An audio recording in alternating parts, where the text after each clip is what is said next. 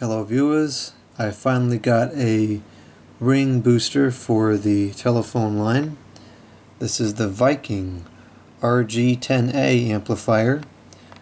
It costs about $175 I think dollars, which is awfully expensive, but it is made in America, so I can't complain. It works, does what it says it should do. I've got I think 4 mechanical ring phones on the line right now, and they all ring fine. So supposedly this outputs 12 rings, so in theory you could put 12 bell ring phones on the line. I don't think I have 12, but I'm gonna definitely one of these days put more on the line and see how many it can handle. I think I have 8 bell ring phones, maybe 9, so that should be a better test, but so far it's working fine with the 4 plus all the other cordless phones. And with this thing alone I would only get 2 bell rings before I had problems, so it's definitely doing its job. One thing I do want to do also with this is change the frequency of the ring, because this is supposed to replicate through the amplification the frequency that it receives on the input side, which right now is 25 Hertz. I found that with using just this, 25 Hertz was really one of 2 or 3 frequencies that would really give a good ring on the 2554 telephones.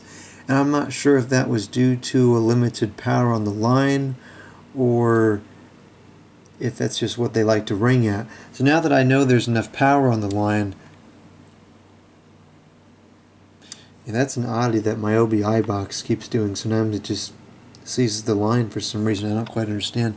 But anyways, what I want to do is change the frequency now and see if the 2554 telephones react the same way to different frequencies. Because now I know that it's not a power issue. But anyways, that's all future videos to come when I have time. But so yeah, it works good. The only thing that I'll say about it, which is kind of a bummer, is there's no wall mount to it, and it's kind of a big device. Let's see here. Put the mouse there. It's got a big footprint, and so I mean most people probably aren't going to be putting this on their desk, but it's I would have liked it to be, if not smaller, at least wall mountable, so I could hang it on the wall and get it out of the way.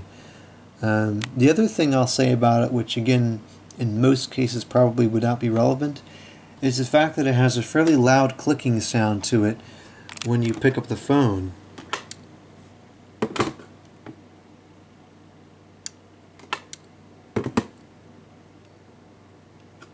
Not that that's a big deal, but when I'm sitting here doing work on the computer and the thing's clicking, I'd just rather it not. It's not a big deal, I don't really care, but given the preference, I'd rather it just operate quietly.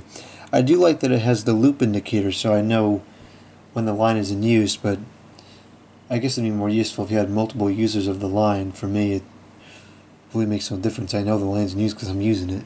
No one else uses the line, so